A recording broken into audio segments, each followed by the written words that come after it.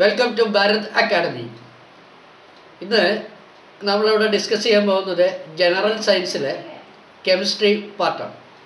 ഈ class ready ചെയ്തിരിക്കുന്നത് KAS, IAS, PSC, SSC മുതലായ എല്ലാ കോമ്പറ്റേറ്റീവ് എക്സാമിനേഷനും പാർട്ടിസിപ്പേറ്റ് ചെയ്യുന്നവർക്ക് വേണ്ടിയിട്ട് സഹായകരമായിട്ടുള്ള രീതിയിലാണ്.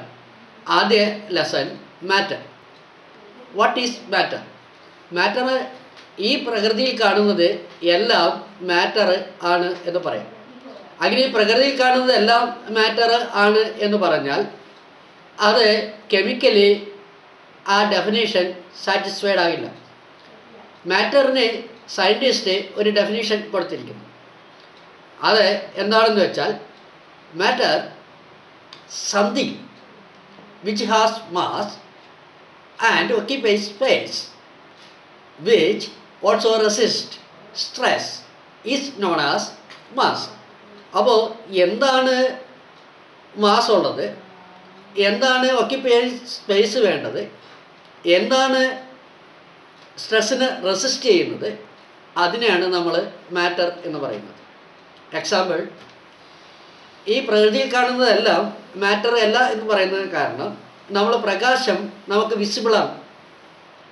ബട്ട് പ്രകാശം ഒരു മാറ്റർ അല്ല. കാരണം പ്രകാശത്തിന് മാസില്ല. ടെമ്പറേച്ചർ നമുക്ക് ഫീൽ ചെയ്യും, പക്ഷെ ടെമ്പറേച്ചർ ഒരു മാറ്റർ അല്ല. അപ്പോൾ എന്തിനൊക്കെ മാസ് ഉണ്ടോ, എന്തെല്ലാം അതൊക്കെ ആ ഒക്യുപ്പൈ ചെയ്യേണ്ട സ്പേസ് എടുക്കുന്നോ, ആ സ്പേസ് എടുക്കുന്ന എല്ലാം തന്നെ മാറ്ററാണ്. ഇത് സ്ട്രെസ്സിന് റെസിസ്റ്റ് ചെയ്യും. സ്ട്രെസ്സിനെ റെസിസ്റ്റ് ചെയ്യുമെന്ന് പറഞ്ഞാൽ ആ റെസിസ്റ്റ് ചെയ്യുന്നത് എങ്ങനെയാണെന്ന് വെച്ചാൽ ഈക്വൽ ആൻഡ് ഓപ്പോസിറ്റ് റെസിസ്റ്റാണ് ചെയ്യുക. എക്സാമ്പിൾ, നമ്മളിപ്പോൾ എയറിന് ഇങ്ങനെ പതുക്കെ തൊടിയാണെങ്കിൽ എയറിൻ്റെ പ്രസൻസും നമുക്ക് പതുക്കെ തോന്നും. നമ്മളുടെ സ്പീഡ് കുറച്ച് ചെയ്യുകയാണെങ്കിൽ കുറച്ചും കൂടി എയറിൻ്റെ പ്രസൻസ് നമുക്ക് നന്നായിട്ട് ഫീൽ ചെയ്യും. ഫ്ലോയിങ് വാട്ടറിൽ നമ്മൾ വിരലൊന്ന് പതുക്കെ വെച്ച് കൊടുത്താൽ ഫ്ലോയിങ് വാട്ടറും പതുക്കെ നമ്മൾ പ്രഷർ ചെയ്യുന്ന പോലെ നമുക്ക് തോന്നും. നമ്മൾ കുറച്ച് ഡെപ്തിലേക്ക് വിരൽ വെച്ച് കൊടുത്ത് നോക്കിയാൽ ആ എയറിൻ്റെ പ്രഷർ നമുക്ക് നന്നായി അനുഭവപ്പെടുന്നു. അപ്പോൾ equal and opposite reaction matter ഉണ്ടാകും. ഇനി മാറ്ററിൽ പല ടേംസുകളും നമ്മൾ അറിഞ്ഞിരിക്കണം. ആ ടേംസ് ഓരോന്നായിട്ട് നമുക്ക് നോക്കാം.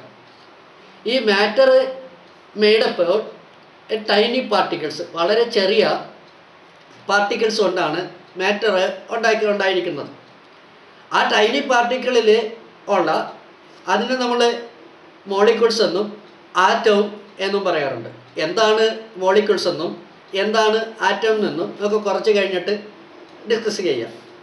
ഈ ടൈനി പാർട്ടിക്കിൾസ് മോളിക്യൂൾസ് ആയാലും ആറ്റം ആയാലും കണ്ടിന്യൂസ്ലി അത് വൈബ്രേറ്റ് ചെയ്തുകൊണ്ടിരിക്കുന്നു, അതല്ലെങ്കിൽ മൂവ് ചെയ്തുകൊണ്ടിരിക്കുന്നു. അങ്ങനെ കണ്ടിന്യൂസ്ലി ആയിട്ട് ഇതിനൊരു എനർജി പൊസസ് ചെയ്യുന്നുണ്ട്. ആ പൊസസ് ചെയ്യുന്ന എനർജിക്ക് പറയുന്ന പേരാണ് കൈനറ്റിക് എനർജി. അപ്പോൾ കൈനറ്റിക് എനർജിയുടെ ഡെഫിനിഷൻ പറയുകയാണെങ്കിൽ നമുക്ക് ഇങ്ങനെ വിശദമായിട്ട് പറയാം. Matter is made up particles, tiny particles, which we call molecules or atom, which are continuously moving or vibrate. That is, they possess what we call the kinetic energy. Next, നമ്മൾ അറിഞ്ഞിരിക്കേണ്ട ഒരു word ഡിഫ്യൂഷനാണ്. Diffusion എന്ന് പറഞ്ഞാൽ different ടൈപ്സില്ല മോളിക്യൂൾസും ആറ്റംസും അത് naturally intersect ചെയ്യുന്നതിന് അല്ലെങ്കിൽ naturally കൊണ്ട് അത് ഉണ്ടാകുന്നതിനാണ് ഡിഫ്യൂഷൻ എന്ന് പറയുന്നത്. അപ്പോൾ ഡിഫ്യൂഷൻ്റെ ഡെഫിനിഷൻ നമുക്ക് ഇങ്ങനെ പറയാം. Different types of molecules or atoms of matter ഇൻ്റർമിക്സിങ് naturally or on their one is called diffusion. How does next നമുക്ക് നോക്കേണ്ടത് എങ്ങനെയാണ് ഈ മോളിക്യൂൾസും ആറ്റംസും എല്ലാം ഒന്നിച്ച് കൂടി ഒരു മാറ്ററായിട്ട് നമുക്ക് കാണുന്ന വിസിബിൾ ആയിട്ടുള്ള രീതിയിലോ അല്ലെങ്കിൽ വിസിബിൾ അല്ലാത്ത രീതിയിലോ ഇരിക്കുന്നത് എന്ന് നോക്കാം. അപ്പോൾ ഈ മാറ്ററിൻ്റെ ഈ മോളിക്യൂൾസിനും ഈ ആറ്റത്തിനും ഒരു ഫോഴ്സ് ഓഫ് അട്രാക്ഷൻ ഉണ്ട്.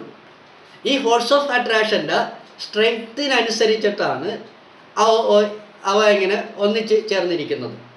അതല്ലെങ്കിൽ ഈ മോളിക്യൂൾസിൻ്റെ ഈ ആറ്റത്തിൻ്റെയൊക്കെ അട്രാക്ഷൻ ഓഫ് ഫോഴ്സ് കൊണ്ടാണ് അവ ഒന്നിച്ച് ചേർന്ന് ഇരിക്കുന്നത്. അപ്പോൾ നമുക്ക് അതിൻ്റെ ഡെഫിനേഷൻ എങ്ങനെയാണെന്ന് നോക്കാം. Molecules or atoms of matter have force of attraction between them. അവ തമ്മിലാണ് അത് ഉള്ളത്. This force of attraction keeps the molecules or atoms alone together.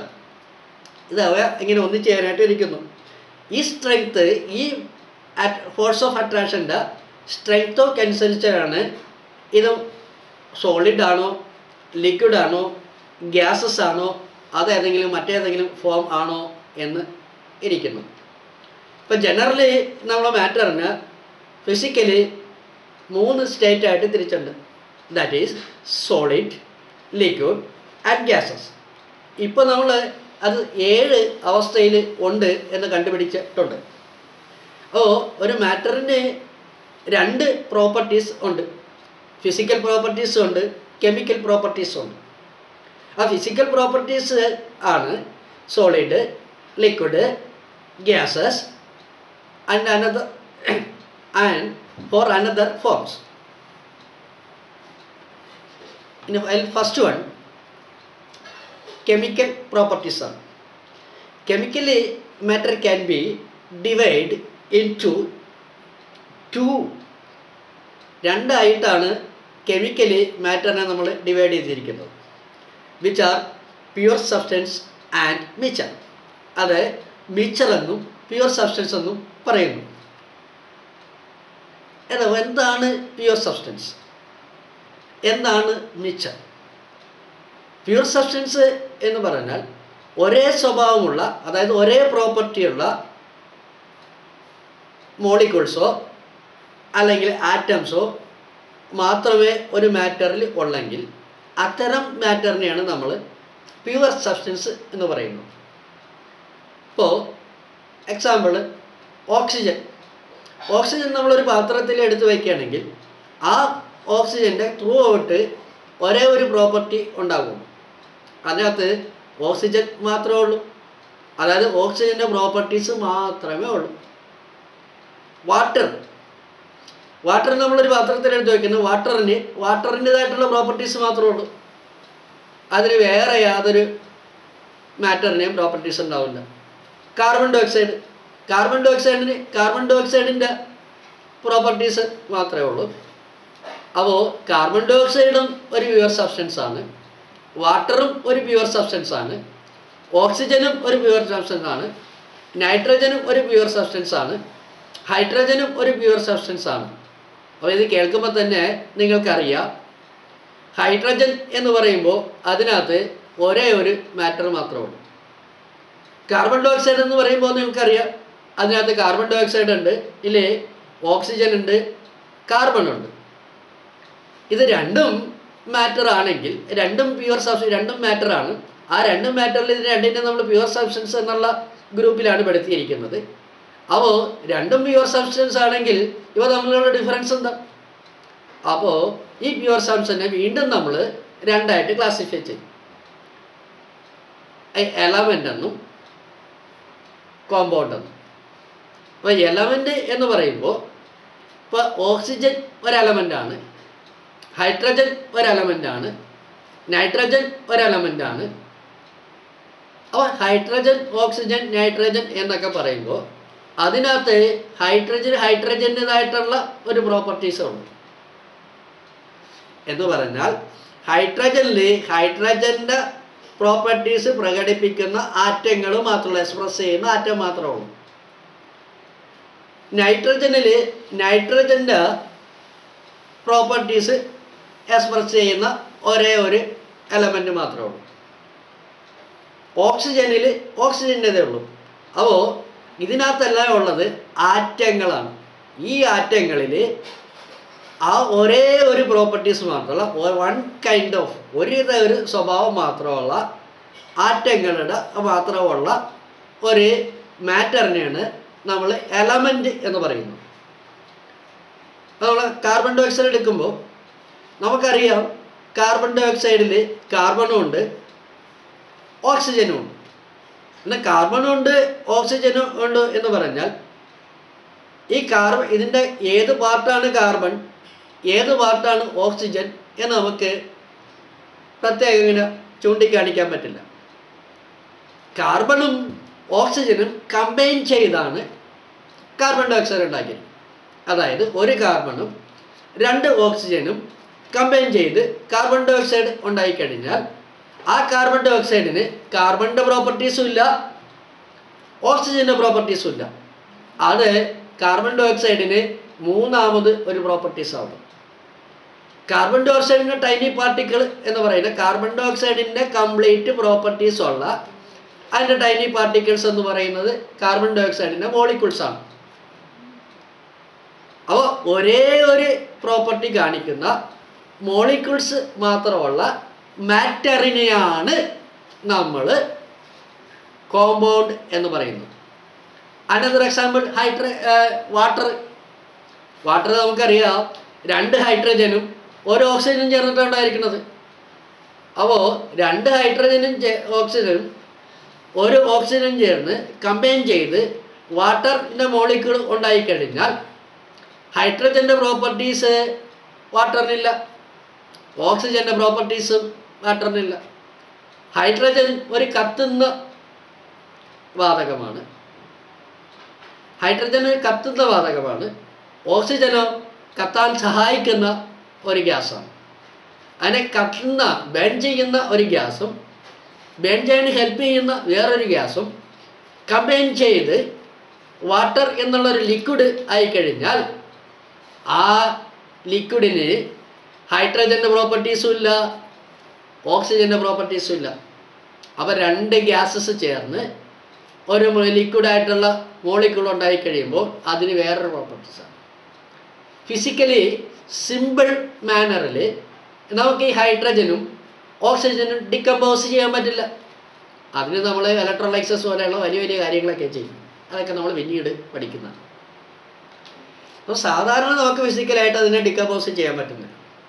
ഇതിൽ കാർബൺ ഡൈ ഓക്സൈഡ് നമ്മൾ നേരത്തെ തന്നെ കാർബൺ ഡൈ ഓക്സൈഡ് എടുത്താലോ, കാർബൺ ഒരു സോളിഡാണ്, ഓക്സിജനോ ഒരു ഗ്യാസാണ്.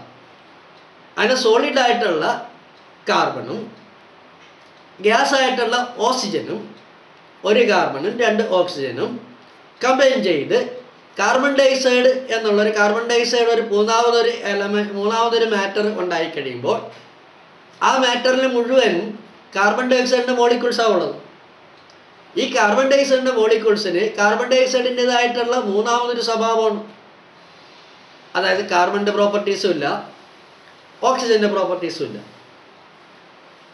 അപ്പോൾ ഇങ്ങനെ ഇതിനെയാണ് നമ്മൾ കോമ്പൗണ്ട് എന്ന് പറയുന്നത്. അപ്പോൾ കോമ്പൗണ്ടിൽ ഉണ്ടാകുന്നത് മോളിക്യൂൾസും എലമെൻറ്റിൽ ഉണ്ടാകുന്നത് ആറ്റംസുമാണ്.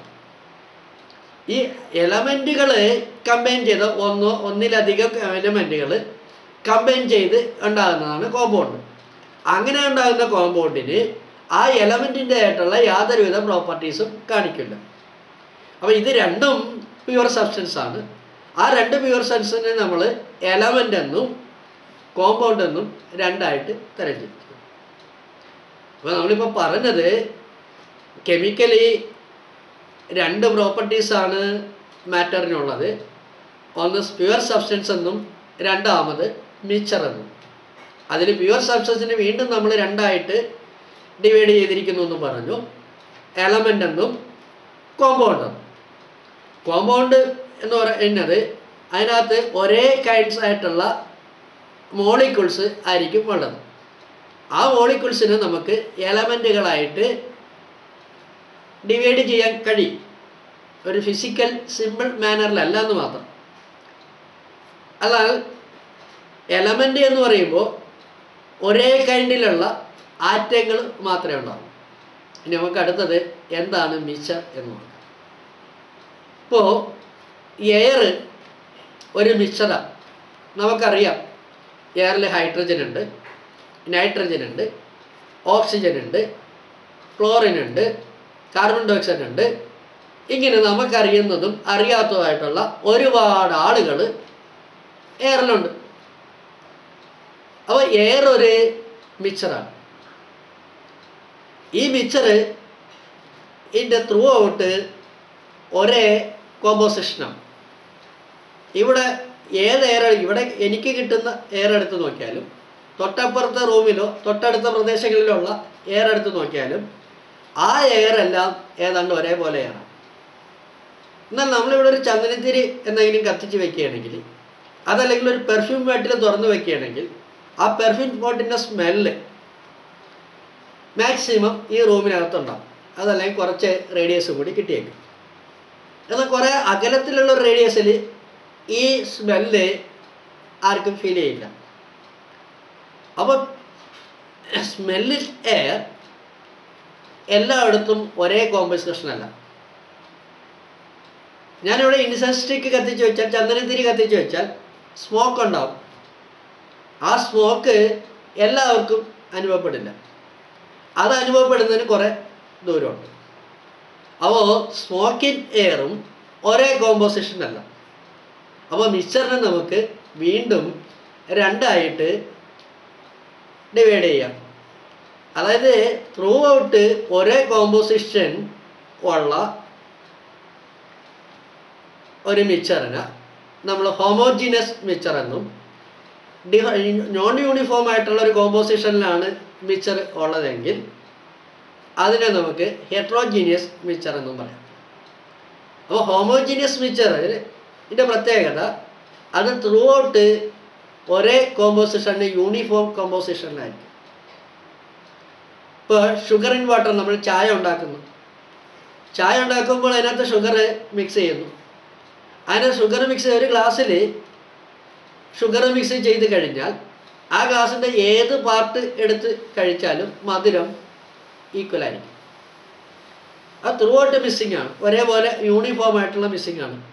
ഇന്ന പാർട്ടിൽ കുറച്ച് ഷുഗർ കൂടുതൽ, ഇന്ന പാർട്ടിൽ കുറച്ച് ഷുഗർ കൂടുതൽ, അങ്ങനെ നമുക്ക് കുറവ്, അങ്ങനെയൊന്നും നമുക്ക് പറയാൻ പറ്റില്ല. Salt in water അതേമാതിരിയാണ്, soda water അതേമാതിരിയാണ്. അപ്പോൾ സോഡ വാട്ടർ എന്ന് പറയുമ്പോൾ വാട്ടർ ഉണ്ട്, കാർബൺ ഡൈ ഓക്സൈഡ് ഉണ്ട്, ഇതെല്ലാം ഉണ്ട്. ഇതിൻ്റെ മിസ്സിങ് ത്രൂ ഔട്ട് യൂണിഫോമിലാണ്. അതിന് ത്രൂ ഔട്ട് യൂണിഫോമിൽ ആയിട്ടുള്ള മിക്സറിനെയാണ് നമ്മൾ ഹോമോജീനിയസ് മിക്സർ എന്ന് പറയും. നേരത്തെ നമ്മൾ എയറിൻ്റെ കഥ പറഞ്ഞ പോലെ ത്രൂ ഔട്ട് ഒന്നല്ലെങ്കിൽ അങ്ങനെ. ഒരു ഹോമോജീനിയസ് മിക്സർ നമുക്ക് സിമ്പിൾ ഫിസിക്കൽ മാനറിൽ അത് ഡിവൈഡ് ചെയ്യാൻ പറ്റില്ല. അത് കുറച്ച് നേരം നമ്മൾ അനക്കാണ്ട് എവിടെയെങ്കിലും സൂക്ഷിച്ച് വെച്ചിട്ടുണ്ടെങ്കിൽ അതിനകത്തുള്ള കോമ്പൗണ്ടിലെ ഇൻഗ്രീഡിയൻസ്, കോൺസ്റ്റിറ്റ്യുവൻസ് എന്ന് സെറ്റിൽ ഡൗൺ ആയില്ല. അങ്ങനെ സിമ്പിൾ മാനറിൽ നമുക്ക് സെപ്പറേറ്റ് ചെയ്യാൻ പറ്റാത്ത ഒരു മിക്സറിന് നമ്മൾ ഹോമോജീനിയസ് എന്നും, അല്ലാണ്ട് നോൺ യൂണിഫോം ആയിട്ട് മിക്സ് ചെയ്തിരിക്കുന്ന ഒരു മിക്സറിനെ നമ്മൾ ഹെട്രോജീനിയസ് മിക്സർ എന്നും പറയും. മാറ്ററിൻ്റെ ഫിസിക്കൽ പ്രോപ്പർട്ടീസ് നമ്മൾ നേരത്തെ സൂചിപ്പിച്ചതാണ്.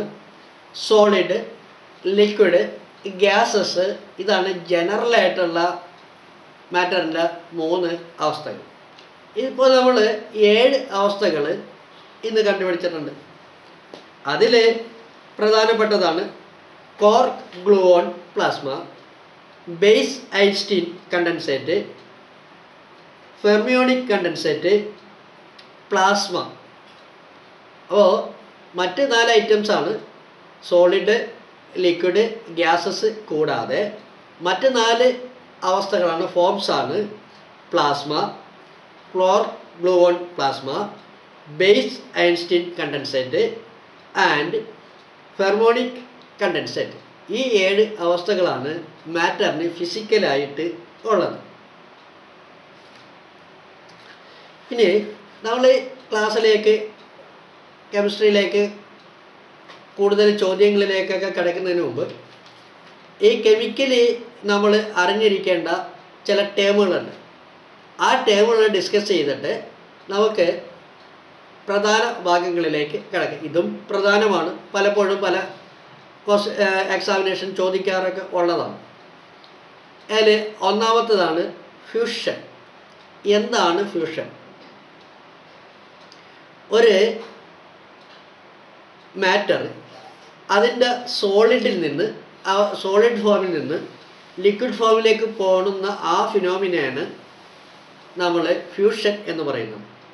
അതായത് the process of changing solid to liquid is known as fusion.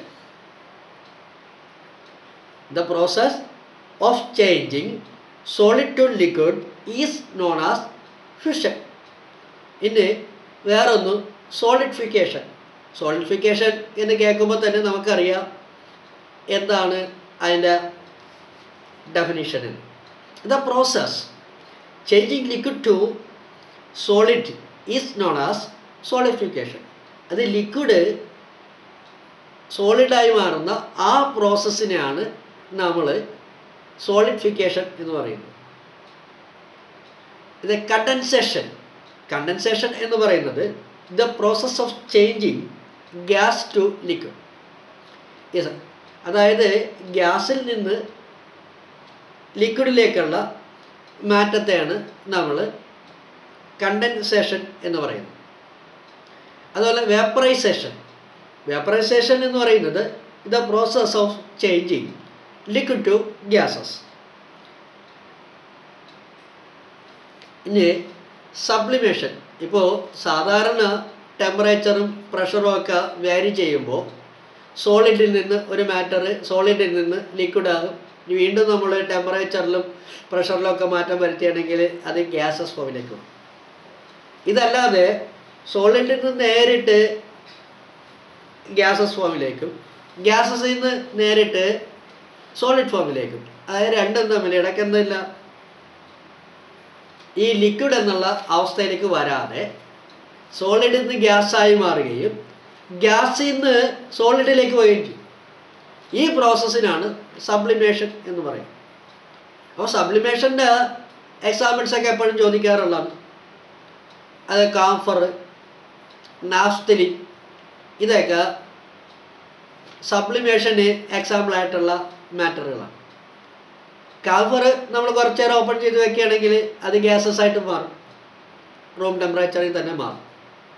അതായത് നാഫ്തലിൻ എന്ന് പറയുന്നത് നമ്മളെപ്പോഴും പാറ്റ ഗുളികയായിട്ട് യൂസ് ചെയ്യുന്നത്, ബാത്റൂമിലും റൂമിലൊക്കെ റൂം റെഫ്രഷനറായിട്ട് ഉപയോഗിക്കുന്നത്. ഇതിനെ സ്മെല്ല് കൊടുത്തിട്ടാണ്, മിക്സ് ചെയ്തിട്ടാണ് ഈ നാഫ്തലിൻ അങ്ങനെ ഉപയോഗിക്കുന്നത്. ഇനി വേറൊന്ന് അറിഞ്ഞിരിക്കേണ്ട ടേം ഇവാപ്രേഷൻ എന്നാണ്. ഇവാപ്രേഷൻ എന്ന് പറയുന്നത് ഇത് phenomenon of change of A liquid in to vapour at any temperature below it's boiling point is called evaporation. അതായത് ഒരു ലിക്വിഡ് ഗ്യാസായി മാറുന്ന തിളക്കുമ്പോഴാണ് അത് ഗ്യാസായിട്ട് മാറുന്നത്. അങ്ങനെ തിളക്കാൻ ആവശ്യമുള്ളതിന് തൊട്ട് മുമ്പ് വരെയുള്ള ടെമ്പറേച്ചറിൻ്റെ ആ ഒരു പ്രതിഭാസത്തെ ഫിനോമിനയാണ് നമ്മൾ ഇവാപ്രേഷൻ എന്ന് പറയുന്നത്. ഇത് റേറ്റ് ഓഫ് ഇവാപ്രേഷൻ്റെ റേറ്റ് അത് ഡിപ്പെൻസാണ് വിൻഡ് സ്പീഡിന്, സർഫസ് ഏരിയ, അത് നമ്മൾ എടുക്കുന്ന വെസൽസിൻ്റെ സർഫസ് ഏരിയ, നമ്മൾ അപ്ലൈ ചെയ്യുന്ന ടെമ്പറേച്ചർ, ഇതിനെയൊക്കെ ഡിപ്പെൻഡ് ചെയ്ത് ഇവാപ്രേഷൻ പ്രോസസ്സിനുള്ള ആ ഒരു ഫിനോമിനേഷൻ്റെ റേറ്റ് ഡിഫറൻ്റ് ആയിട്ട് നിൽക്കും. അത് ഡിപ്പെൻസ് ഉള്ള. ഇനി ഹ്യൂമിഡിറ്റി എന്ന് പറയുന്നത് ഒരു ഏരിയയിലുള്ള എയറിലുള്ള വാട്ടർ വേപ്പറിൻ്റെ എമൗണ്ടിനാണ് നമ്മൾ ഹ്യൂമിഡിറ്റി എന്ന് പറയുന്നത്. അത് humidity is amount of water vapour present in air. അത് ആ ഹ്യൂമിഡിറ്റി ഓരോ പ്രദേശങ്ങളിലും ഓരോ തരത്തിലായിരിക്കും. ഇനി latent heat of fusion.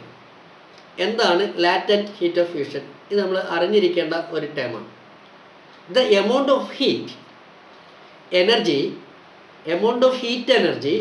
that is required to change 1 kilogram of solid into liquid at atmospheric pressure. അതായത് റൂം ടെമ്പറേച്ചറിൽ 1 കിലോഗ്രാം സോളിഡ് ഫോമിലുള്ള ഒരു മാറ്റർ ലിക്വിഡ് ഫോമിലേക്ക് മാറാനായിട്ടുള്ള ആ മെൽറ്റിംഗ് പോയിന്റിലേക്ക് എത്താനായിട്ടുള്ള ടെമ്പറേച്ചറിൻ്റെ എമൗണ്ടിനെയാണ് നമ്മൾ ലേറ്റന്റ് ഹീറ്റ് ഓഫ് ഫ്യൂഷൻ എന്ന് പറയുന്നത്. ഇനി വേറെ പറഞ്ഞിരിക്കേണ്ടത് ബോയിലിംഗ് പോയിൻ്റാണ്. ബോയിലിംഗ് പോയിന്റിന് നമ്മൾ മലയാളത്തിൽ പറയുന്ന തിള നില എന്നാണ്. അതായത് ഒരു ലിക്വിഡ് തിളക്കാൻ ആവശ്യമായിട്ടുള്ള ടെമ്പറേച്ചറിൻ്റെ ക്വാണ്ടിറ്റിയാണ് നമ്മൾ ബോയിലിംഗ് പോയിന്റ് എന്ന് പറയുന്നത്. The temperature of at which is liquid starts boiling at the atmospheric pressure is known as boiling point. അതായത് റൂം ടെമ്പറേച്ചറിൽ ഒരു ലിക്വിഡ് തിളക്കാൻ ആവശ്യമായിട്ടുള്ള ടെമ്പറേച്ചറിനെയാണ് നമ്മൾ ബോയിലിംഗ് പോയിന്റ് എന്ന് പറയുന്നത്. ഇനി നമ്മൾ നേരത്തെ ഇവിടെ സാധാരണ ഉപയോഗിക്കുന്ന വേർഡുകളാണ് സൊല്യൂഷൻ, സസ്പെൻഷൻ, സോൾവെൻറ്റ് എന്നും. എന്താണ് സൊല്യൂഷൻ എന്നും എന്താണ് സസ്പെൻഷൻ എന്നും എന്താണ് സൊല്യൂട്ട് എന്നും നമ്മൾ ഒരു കെമിസ്ട്രി പാഠ്യഭാഗത്തേക്ക് പോകുമ്പോഴത്തേക്കും അറിഞ്ഞിരിക്കുന്നത് എപ്പോഴും നിൽക്കും. ഒരു സൊല്യൂഷൻ എന്ന് പറയുന്നത് ഒരു ഹോമോജീനിയസ് മിക്സ്ചറാണ്. അതായത് ത്രൂ ഔട്ട് യൂണിഫോമിൽ മിക്സായിരിക്കുന്ന കോമ്പോസിഷനെയാണ്, മിക്സ്ചറിനെയാണ് നമ്മൾ ഹോമോജീനിയസ് മിക്സ്ചർ എന്ന് പറയുന്നത്. ആ ഹോമോജീനിയസ് മിക്സ്ചറിനെയാണ് നമ്മൾ സൊല്യൂഷൻ എന്ന് പറയുന്നത്. ഇപ്പോൾ സോഡ വാട്ടർ ഒരു സൊല്യൂഷനാണ്, ഷുഗർ ഇൻ വാട്ടർ ഒരു സൊല്യൂഷനാണ്, സാൾട്ട് ഇൻ വാട്ടർ ഇൻ സൊല്യൂഷനാണ്. ഇപ്പോൾ എയർ സൊല്യൂഷൻ, ഗ്യാസസ് സൊല്യൂഷന് ഒരു എക്സാമ്പിളാണ് എയർ. സോളിഡ് സൊല്യൂഷന് ഒരു എക്സാമ്പിളാണ് അലോയ്സ്. അപ്പോൾ ഈ സൊല്യൂഷൻ്റെയൊക്കെ പ്രത്യേകത അതിനകത്ത് പാർട്ടിക്കിൾസിനെ, കോമ്പോസിഷനിലെ കോൺസ്റ്റിറ്റ്യൂവൻസിനെ നമുക്ക് ഈ സിമ്പിൾ ഫിസിക്കൽ മാനറിൽ ഒരു ലഘു പ്രക്രിയകളിലൂടെ, അത് ഫിൽട്രേഷൻ പോലെയുള്ള ലഘു പ്രക്രിയയിലൂടെ അല്ലെങ്കിൽ തിളപ്പിക്കൽ പോലെയുള്ള ലഘു പ്രക്രിയയിലൂടെ സിമ്പിൾ ഫിസിക്കൽ മാനറിലൂടെ ഡീകമ്പോസ് സെപ്പറേറ്റ് ചെയ്യാൻ പറ്റില്ല. ഇനി അലോയ്സ് എന്ന് പറയുന്നത് മെറ്റലുകളോ തമ്മിലുള്ള ഒന്നിലധികം മെറ്റലുകളോ അല്ലെങ്കിൽ ഒരു മെറ്റലും നോൺ മെറ്റലും കൂടെ ചേർന്നിട്ടുള്ള മിക്സ്ചറിനെയാണ് നമ്മൾ അലോയ്സ് എന്ന് പറയുന്നത്. അലോയ്സ് ഒരു സൊല്യൂഷനാണ്. അലോയ്സ് ഒരു സൊല്യൂഷൻ ആണ് എന്ന് നമുക്ക് കൃത്യമായിട്ട് പറയാൻ പറ്റില്ല. അലോയ്സ് നമുക്ക് ഒരു സിമ്പിൾ ഫിസിക്കൽ മാനറിൽ നമുക്ക് സെപ്പറേറ്റ് ചെയ്യാൻ പറ്റില്ല. ബട്ട് ഒരു അലോയ്സ് അതിനകത്ത് സൊല്യൂട്ടിന് അതിൻ്റെ പാർട്ടിക്കിൾസിൻ്റെ എല്ലാ പ്രോപ്പർട്ടീസെയും എക്സ്പ്രസ് ചെയ്യും. ഇപ്പോൾ നമ്മൾ ഇൻഡാലിയം കൊണ്ട് വെസൽസൊക്കെ ഉണ്ടാക്കുന്നത് അല്ലെങ്കിൽ യുട്ടൻസിൽസൊക്കെ ഉണ്ടാക്കുന്നത് ആ രണ്ട് മെറ്റലിൻ്റെ, അലൂമിനിയത്തിൻ്റെയും അയണിൻ്റെയൊക്കെ ആ സ്ട്രെങ്ത്തും അലൂമിനിയത്തിൻ്റെ ആ ഹീറ്റ് കപ്പാസിറ്റി അല്ല അതിൻ്റെ രണ്ട് പ്രോപ്പർട്ടീസും കിട്ടാൻ വേണ്ടിയിട്ടാണ്. അപ്പോൾ അലോയ്സ് എല്ലാം അതിനകത്തുള്ള പാർട്ടിക്കിൾസിൻ്റെ എല്ലാ പ്രോപ്പർട്ടീസും അത് എക്സ്പ്രസ് ചെയ്യും. ഒരു സൊല്യൂഷനിൽ അതിനകത്ത് പാർട്ടിക്കിൾസിൻ്റെ സെപ്പറേറ്റ് എക്സ്പ്രസ് ചെയ്യില്ല. അത് യൂണിഫോമായിട്ടുള്ള ഒരു ഇതായിരിക്കും. ഇപ്പോൾ ബ്രാസ് ഒരു മിക്സ്ചർ ആണ്. ബ്രാസിൽ 30% സിങ്കും 70% കോപ്പറും ആണുള്ളത്. ഇനി എന്താണ് സോൾവെൻറ്റ്, എന്താണ് സൊല്യൂട്ട്? സോൾവെൻറ്റ് എന്ന് പറയുന്നത് എന്തിലാണോ മെർജ് ചെയ്യുന്നത് അല്ലെങ്കിൽ എന്തിനാണോ ലയിക്കുന്നത് അതെപ്പോഴും ഒരു മേജർ ക്വാണ്ടിറ്റി ആയിരിക്കും. അങ്ങനെ അതിനെ നമ്മൾ സോൾവെൻ്റ് എന്നും, എന്താണോ അതിനകത്ത് മെർജ് ചെയ്യുന്നത്, ലയിക്കുന്നത്, അതിനെ നമ്മൾ സൊല്യൂട്ട് എന്ന് പറയും. ഇപ്പോൾ ഷുഗർ ഇൻ വാട്ടറിൽ ഷുഗർ സൊല്യൂട്ടും വാട്ടർ സോൾവെൻറ്റുമാണ്. സാൾട്ട് ഇൻ വാട്ടറിൽ സാൾട്ട് സൊല്യൂട്ടും വാട്ടർ സോൾവെൻറ്റുമാണ്. അപ്പോൾ ഇതിനാണ് നമ്മൾ സോൾവെൻറ്റും സൊല്യൂഷനും എന്ന് പറയുന്നത്. ഇനി സസ്പെൻഷൻ എന്ന് പറയുമ്പോൾ അതൊരു ഹെറ്ററോജനസ് മിക്സ്ചറാണ്. അതിനകത്ത് ഈ പാർട്ടിക്കിൾസുകൾ ഒരേ ത്രൂ ഔട്ട് യൂണിഫോം കോമ്പോസിഷൻ ആയിരിക്കില്ല. അതിനകത്ത് സൊല്യൂട്ടിന് നമുക്ക് വിസിബിളായിരിക്കും. ആ സൊല്യൂട്ട് നമ്മൾ കുറച്ച് നേരം അനക്കാതെ വെച്ചിരുന്നിട്ടുണ്ടെങ്കിൽ അതിനകത്ത് സൊല്യൂട്ട് സെറ്റിൽ ഡൗൺ ആവും. ഇത് നമുക്ക് ഫിൽറ്റർ പോലെയുള്ള അങ്ങനെയുള്ള കാര്യങ്ങളിലെല്ലാം നമുക്ക് സെപ്പറേറ്റ് ചെയ്യാൻ പറ്റും. ഫിൽറ്റർ ചെയ്തിട്ടോ അങ്ങനെ പല രീതിയിലൊക്കെ നമുക്ക് സെപ്പറേറ്റ് ചെയ്യാനായിട്ട് പറ്റും.